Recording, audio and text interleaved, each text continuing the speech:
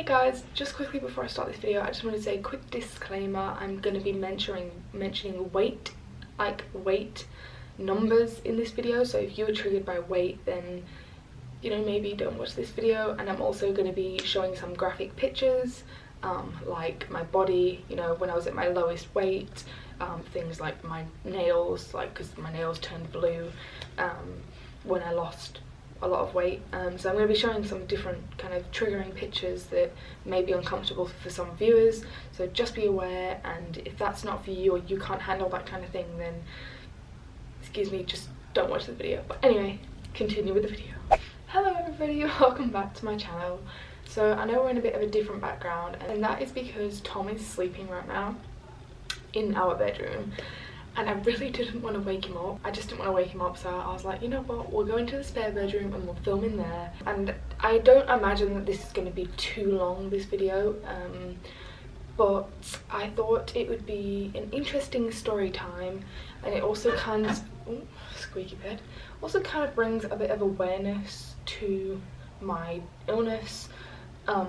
It is hard for me to talk about, but I feel like it's important that I talk about it because this is a major thing that happened in my life, and if you guys have been following my journey that long, then you will know how scary it was. And those of you that are very close to me will know I honestly thought I was gonna die. Even my friends, my close friends, have said to me now, they're like, honestly, like, we were scared, we thought you were gonna die too.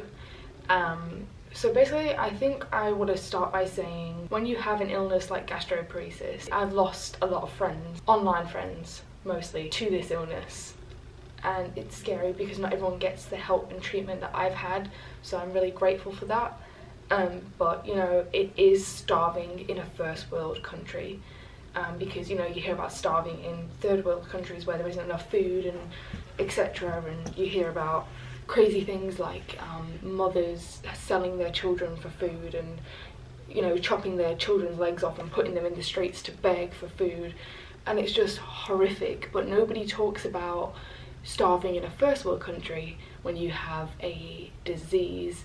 I know I'm a bit glammed up to talk about this, but this is just the makeup I had on today, so I've just sat down with it on, so kind of ignore my makeup. But no one talks about starving in a first world country and diseases that make that a reality for some people. You can be surrounded by food, and no matter how much you eat, no matter how much you do to gain weight, you just can't.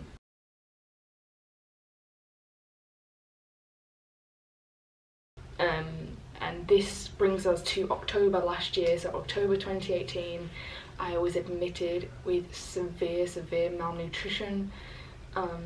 I was the lowest weight I've ever been. If you guys get triggered by weight, then I'm sorry, but I'm about to mention numbers. But anyway, I was the lowest weight I have ever been.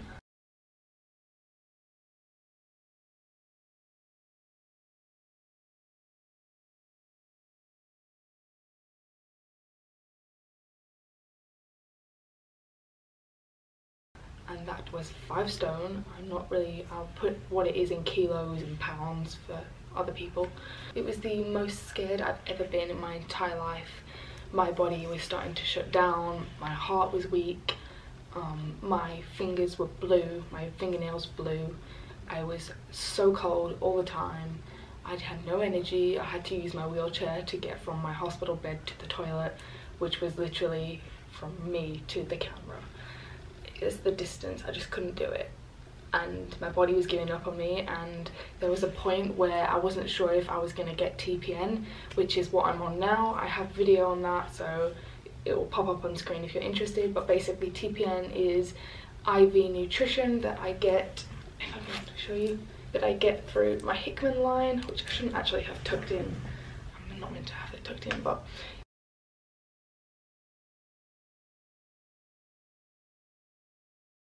TPN is, yeah, a form of nutrition that I get. This line goes, and it sits in a vessel at the top of my heart. So this basically sits in my heart, and it delivers me pretty much life-saving nutrition every day because I'm unable to get it any other way. I've tried, tube feeding, which I do have a feeding tube, but I will have, there'll be a video on my channel all about this. But you know, I used to have my feeds through my feeding tube, and I used to have a nasal tube instead, and then I got my surgical tube, which is that. But anyway, I'm not going to talk about those because, you know, I have other videos on that. But yeah, so basically I thought I was going to die. I thought I was just going to starve to death. I thought my body was going to shut down before I got the chance to start TPN. But luckily, thank God. I mean, I'm not a believer in God, and that's just my choice. Please don't come for me. But I honestly, like, you know, I know it's just a saying, like, thank God, but thank, you know, whoever's there looking out for me up in heaven. I'm not a believer of God itself, but I do believe that people we've lost go somewhere and then they watch over us. In that sense, I thank you for everybody who's been watching over me, but I also mostly, I don't know what the word is, thank my medical team, because those doctors have studied years. You know, they studied medicine, and, you know, you have people working in labs coming up with, like, treatments and whatnot. You know, 50 years ago, 100 years ago, if I was alive then, I would be dead, which scares me because that's how far we've come in the last 100 years, like how far modern medicine has come. And I thank modern medicine, and I thank my medical team for basically giving me the life-saving treatment that, well, without I wouldn't be here, so I wouldn't be able to make videos with you guys, so I'm so thankful for that.